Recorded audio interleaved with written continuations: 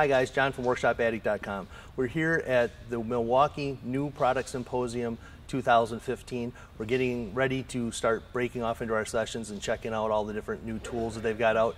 And so stick with us and we're going to see what they got.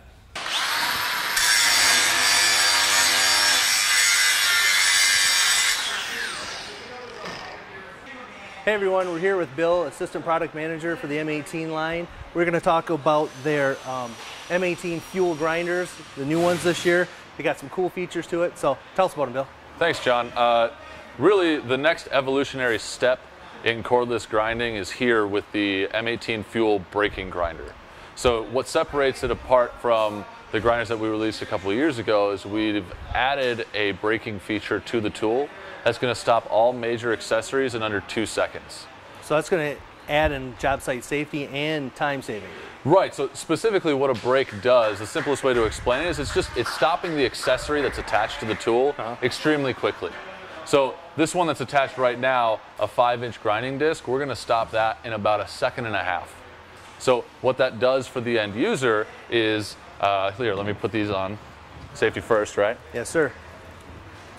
So pretend I'm finishing up on my pipe and I'm going to move on to the next job. So I'll quick do a demonstration for you.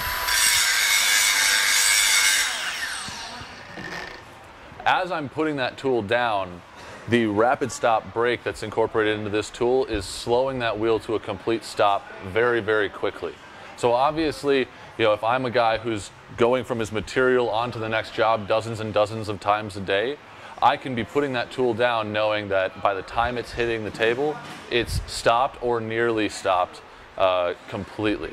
What that really does is, it allows me not to have to stand here and wait, but it also reduces the risk that when I put the tool down on the table, it's still operating at maximum RPMs and thus it can take off or kick around on just kind of an awkward fashion on you where you're doing one of these things as you pull back real quick. Yeah, I know on the job site, and using these in the past myself, when you get done with it, you have to wait for it to stop. Or if you're impatient, you set it down, it can be an accident waiting to happen. I've seen a lot of accidents with grinders. Yeah, absolutely. Everybody's got their war story, right? Oh, yeah. As we go out across the country and we're talking to guys using tools like this, everybody has that war story. So we saw the need to evolve our product to the next level. And by the way, because it's operated off of a battery, we're also getting rid of one of the most common tripping hazards on the job site as well, being the cord that's usually attached to these grinders. I know a lot of times on the work job sites now that if they're on scaffolding or working from heights, their tools either have to have lanyards on them, which then you have the cord hanging to the floor, and it becomes a pretty cumbersome work site. It's a pretty big nuisance, right? Especially when you're up in the air and that cord's flapping around as the wind blows and things like that. We've heard from people across the country that this kind of technology, while it might not replace every single corded grinder on the site, it's going to go a long way to being able to increase productivity in situations exactly like that. I know industry and people and larger job sites, they're concerned with not only their lost time injuries, but their OSHA recordable incidents. Absolutely. And anytime you can reduce that, it's a big thing for the companies now. Yeah, absolutely. Any step that they can take is going to help them not only keep their guys coming back to the site, but it keeps their scores lower so they can bid out more effectively to larger jobs in the future and really help grow their business. It basically keeps everybody working there. That's the end game, right? Yep. We want people to show up to work the next day. Yep. Anything else about this that's new? The next new piece about it, I guess we could talk a little bit about the nut that we're including on this one. It's different than what we've included on our grinders before. This is a fixed tech nut, and really what it does is allows this tool to continue to be a 100% tool-free tool. Great.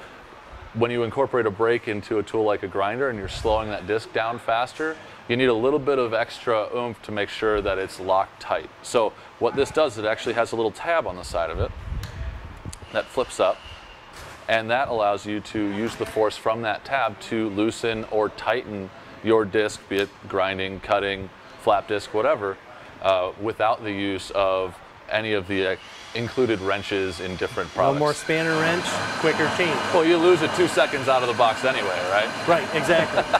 You know where the box is at, so at least now you can keep going and not have to slow down.